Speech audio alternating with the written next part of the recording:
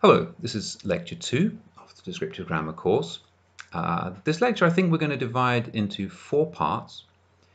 So I will talk a little bit more about parts of speech which you require for the first exercise on the second set of exercises, and then we'll go through that exercise.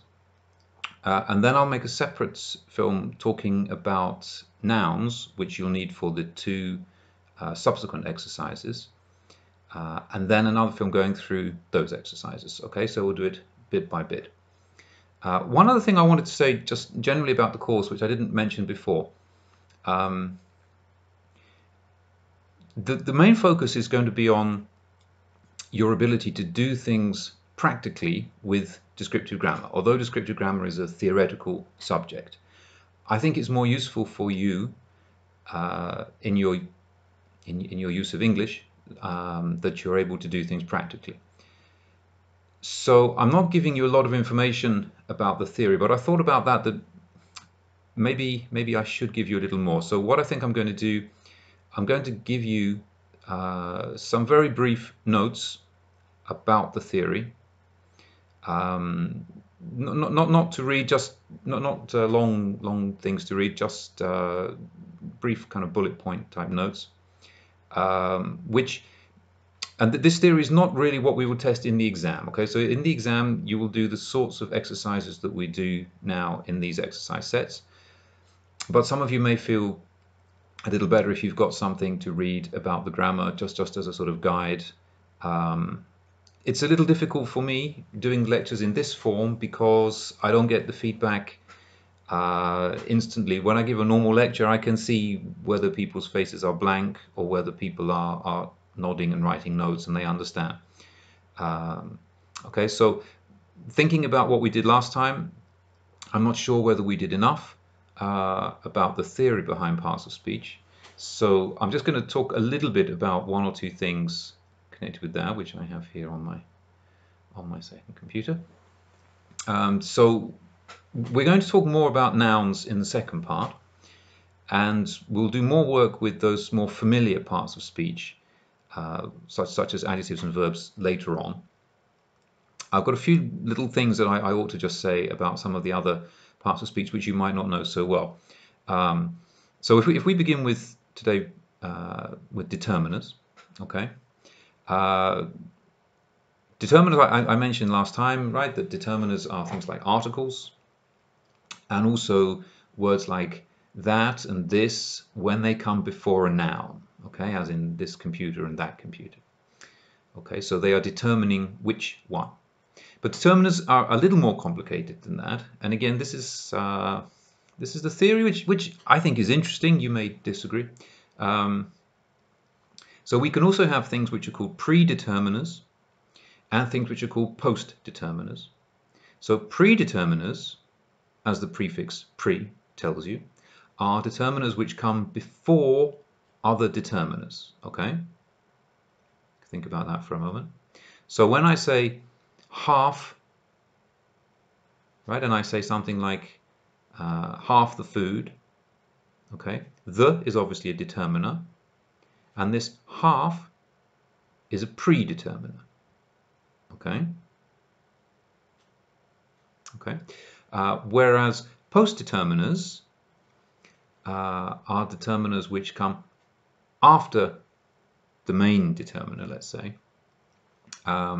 So again, different words can be described in different ways. So we can take numbers, ordinal numbers like first can be considered determiners as well. Okay, so we can say, so there's an example, something like the first good book he wrote. Okay, so in the expression the first, we can say that first is operating as a post determiner. Okay, before the adjective but after another determiner. These are sorts of examples that the theory behind it is not so important. What's more important is that when you come to do an exercise, that you see, oh, I've got 2 things here which one is definitely determined, I'm not really sure what the other one is. but I can't have two determiners together. Well, the fact is that you can have two determiners together, but one of them will be considered like the main determiner, so this will normally be something like the, and other words can be considered pre or post determiners. Okay. I'm not going to get into the details of with articles of definite and indefinite articles. That's something that you should be familiar with from practical English lessons. Obviously, articles are something which cause Polish students a lot of problems. Those of you who are learning French or German will have the same problems in French and German. Those of you who are learning Russian, you just have to learn it for English. Okay, so I don't think there's anything else to say about determiners, but the only other thing is, as I said, that words like this and that are sometimes determiners, but they're often not determiners, so you have to be careful. Whereas words like a and the are basically always going to be determiners.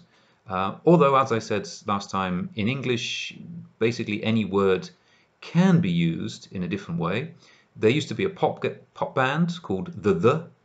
You can look them up on YouTube.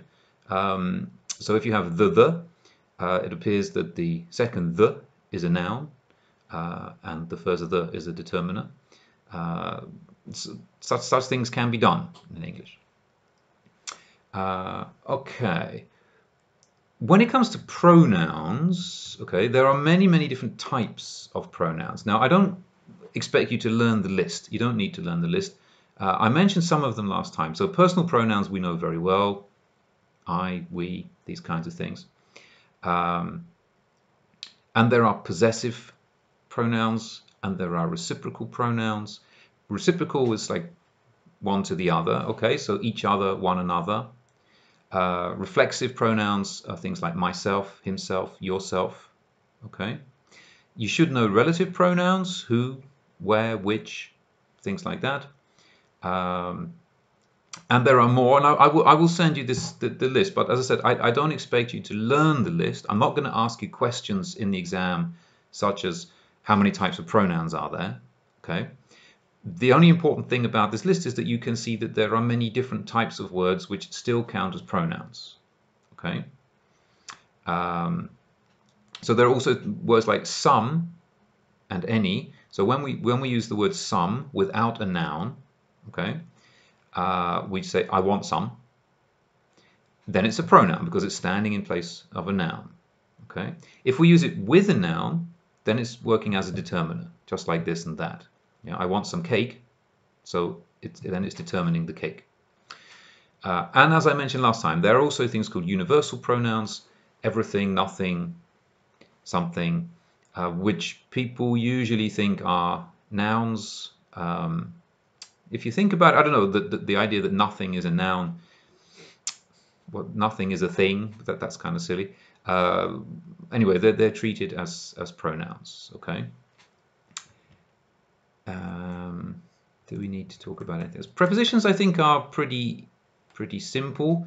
Prepositions can do different things syntactically, but they always pretty much look the same. Okay, which brings us on to what else have we got? We're not going to talk about nouns for this moment. Adjectives, I think, are relatively simple, and we will talk more about adjectives later on. Adverbs, of course, the one thing to remember with adverbs is that normally they end ly, but they don't have to end ly. So there is a group of adverbs in English, words like hard and fast, which are adverbs which don't end ly. And of course, then you can get into trouble that there is the word hardly, but the word hardly is not the adverb from hard, right? So that can be confusing. The other thing which can be confusing with adverbs, of course, is that there are a number of adjectives which end ly. So we have adjectives like friendly. So there is no adverb from friendly. We can't say friendlily. That would be silly.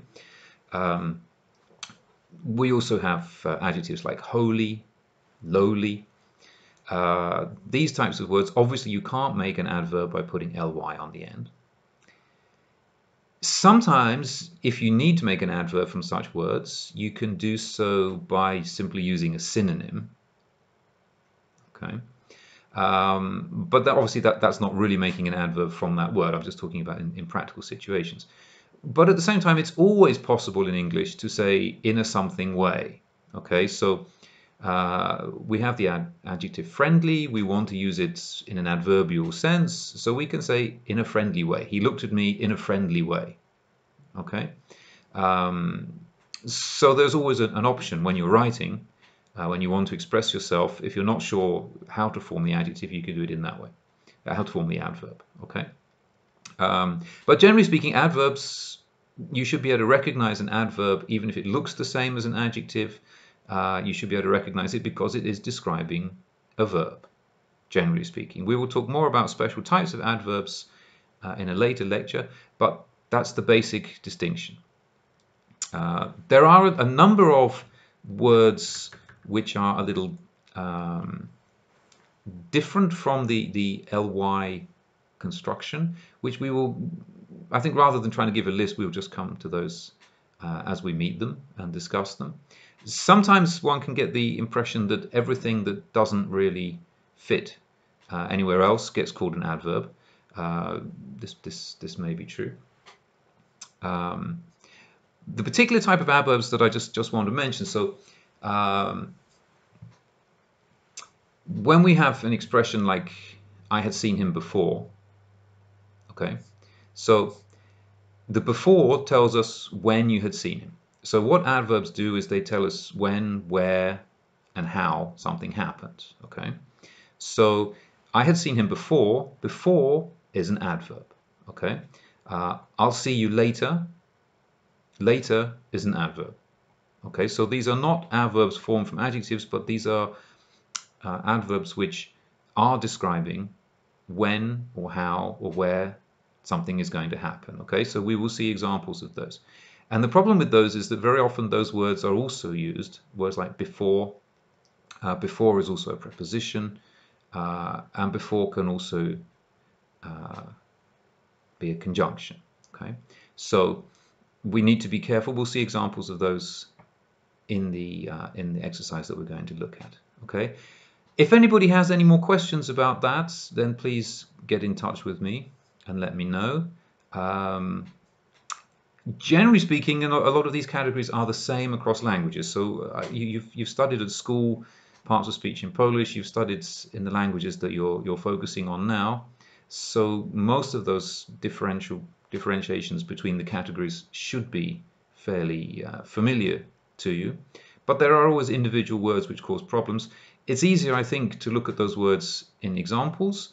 So what I want you to do now is to have a look at the first exercise in set 2 and try to complete that exercise yourself.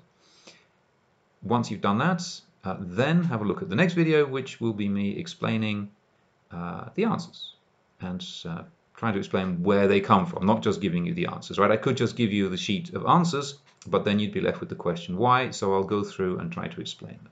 Okay, so that's what's coming next.